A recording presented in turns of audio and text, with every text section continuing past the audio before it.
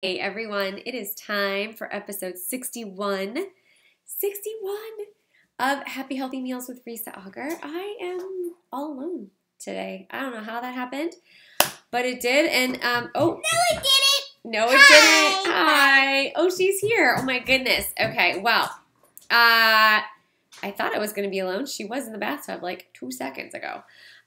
So dinner is done, and we are recording, obviously, after bath time. On the Monday of a 3-day weekend, she's been home all day. She had a little bit of fun, and now she's kind of in a cuckoo stage, ready before bed. So we just wanted to come at you and talk about keeping things simple, and I wanted to share with you one of the ways that I come up with meals. I really like making things with just a few ingredients to keep it really easy,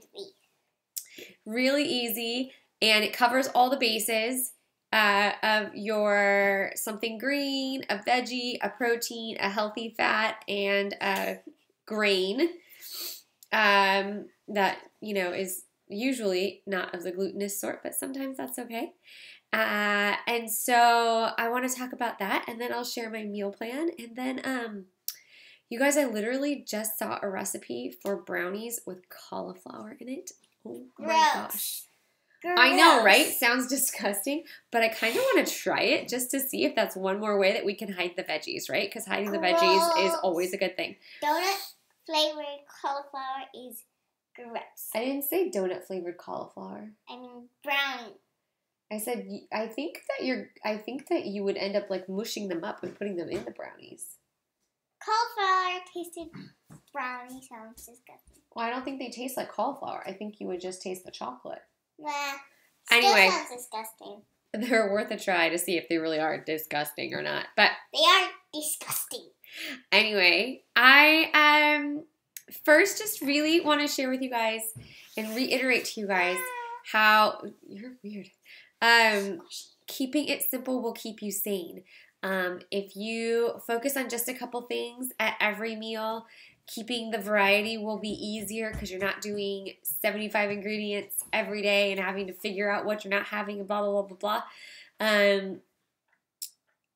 But it also will cut down on what you buy, and it'll keep your list focused at this grocery store. It'll keep you focused at the grocery store, which is always a good thing. And yeah, so all the good things, right? Keeping it simple is always good. One less thing to worry about. Knowing that you have a bunch of different combinations. It also helps to use this method when you are trying to, my hair is like everywhere today, you guys. Oh my gosh. When you're trying to use the leftovers, you have a couple little things, but you don't quite have enough for what you think is a big thing, but you know what? You probably do. So here is my foolproof method to making... No, not bulletproof, foolproof. Oh, foolproof. And it works every time. And I literally, this is how I build my meals, just about every single meal. I take two veggies. I add a green to that. So whatever greens you feel like having for the meal will totally work. And then I'm going to give you some examples because I almost did this tonight.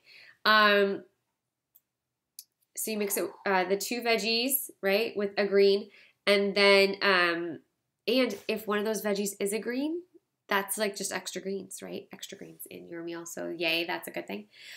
You want to mix a protein in there, your protein of choice, and then you want to add a grain to that of some sort, or a carb of some sort, glutinous, non-glutinous, grainy, non-grainy, whatever your meal plan happens to call for. It's totally up to you. But those are my things. And then you drizzle on your healthy fat. You cook it in it. You drizzle it after, however you want to do it. But you need to make sure that you toss in that healthy fat to make it. Okay, I'll toss the ball. She was exhausted like an hour ago, I swear.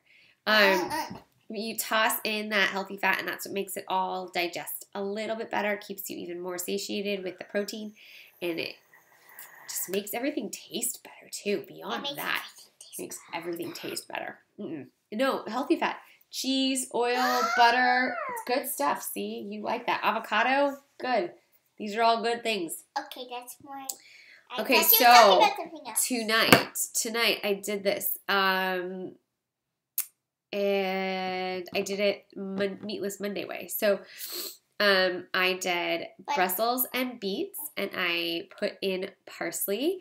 And I will include this recipe, like the ratios that I did, in the email that I send out. So if you're not on my email, shameless plug to send me your email to risaauger@ymail.com, because I will put you on my list and you will get this recipe because it was delicious. So it was Brussels and beets with parsley and green onions. So the green onions and the parsley are green, and then the beets and the Brussels were the veggies, and the Brussels are green, so we had extra green in there. And then I put in a healthy fat that was also my protein, which was goat cheese, and I specifically used the fig goat cheese that Trader Joe's had for the holidays. Oh, it was so good. Wow. And I used Evo to cook it in, and a splash of red wine for that, like, just touch of acid in the veggies. How dare you? Yeah, you could have had some. You didn't. You put wine in it. No, it's red wine vinegar. It doesn't actually have wine in it. Oh. Silly. So, yeah, Brussels, beets, parsley, the green onion, the goat cheese. Do you mean the restaurant or do you mean the food? No, the food. The goat cheese was our protein and our healthy fat, with the Evo, which was also another healthy fat. We had lots of fat today because I didn't have a lot in my lunch, so I made up for it at dinner, which is totally fine. And since the cheese was our protein, maybe another night I would have gone easy on the cheese and done some meatballs or some grilled chicken or grilled fish. That would have been amazing too. So, Holly, I'm trying to talk here. Maybe next week, because I didn't get the stuff for it this week. Okay. So, maybe I could switch. We are having ground turkey, and I do have some shredded carrots, and that's what goes in it. Yay! It's really good, and I'll just make a meatloaf instead of meatballs. Yay! I could do that, and you could have that. Yay! Maybe I'm switching up my dinners.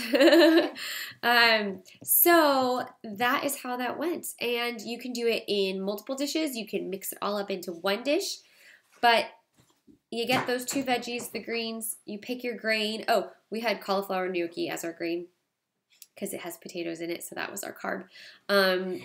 Plus another veggie because it has cauliflower. And also cooked in Evo.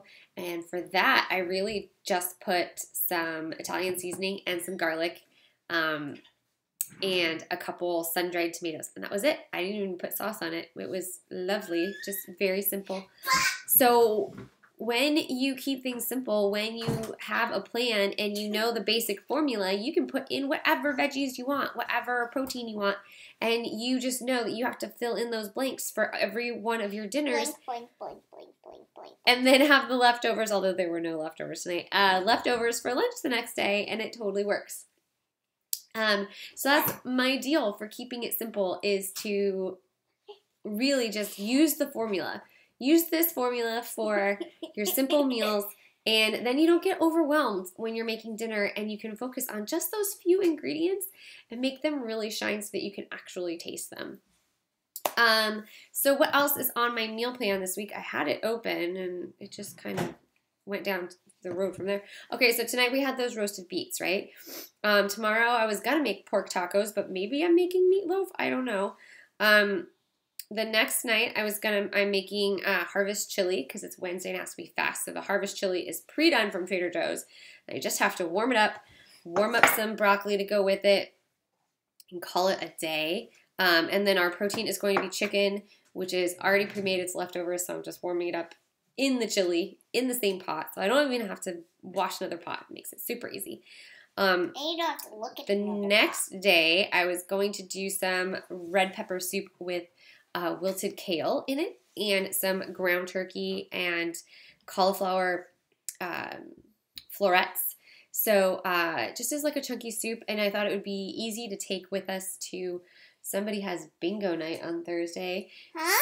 So, You never told me. yes, you have bingo night on Thursday. Yeah. So I don't know if we're going or if Grandma's going, but anyway, I thought this might be easy to warm up and then during the day and then take it with us when we go play bingo because they are just selling snacks and drinks and that's it. No dinner is being sold for the fundraiser. But anyway, and then on Friday we're gonna have chilaquiles with. I was gonna get zucchini, but they were all out of zucchini, so I bought yellow squash, which actually my husband likes better. So we are going to do that instead. And then, with those tacos, I didn't talk about this. I was going to just make an onion and bell pepper salad. I'll have bell peppers, cucumbers, and probably some avocado, and you just kind of, with the green chilies, and you throw it all in there, and you mix it all up, and there's no dressing because the avocados and the green chilies kind of make this, like, coating on all the veggies, and it's really good, and it's fresh. And it's a mild chili, so it doesn't overpower the spiciness that will be in the pork. There is stuff going on over here. So that is it. Thank you so much for joining me. I know this was a quick episode. But for the fun part. Oh, we still need to tell our joke. What's your joke? It's the regular one. It's not about food this time. Oh, it's not about food this time? No. What's it about? Why did the robber wash his clothes? Wait, why did the robber wash his clothes before he ran away with the loot? I don't know. Why did the robber wash his clothes before he ran away with the loot? Good. Why? Because he wanted to make a clean getaway. Oh, my goodness. She heard it. I did. I heard it earlier. But anyway, it was just as funny the second time around. So go clean. Get a clean getaway. Use the formula to keep things easy because keeping things easy will make everything else easier. And it's just one less thing that you have to stress out about. Do a little dance. Have a little fun. Thanks for joining us for episode 61 of Happy Healthy Meals with Risa and Holly Auger. And if you follow us on social media, leave us a comment. Let us know what looks good. Send me an email with your email so you can get this recipe. And leave me a comment and subscribe to the podcast so that you never miss an episode on YouTube or iTunes, wherever you want to listen to it. Thanks so much, you guys. Talk to you later. Bye.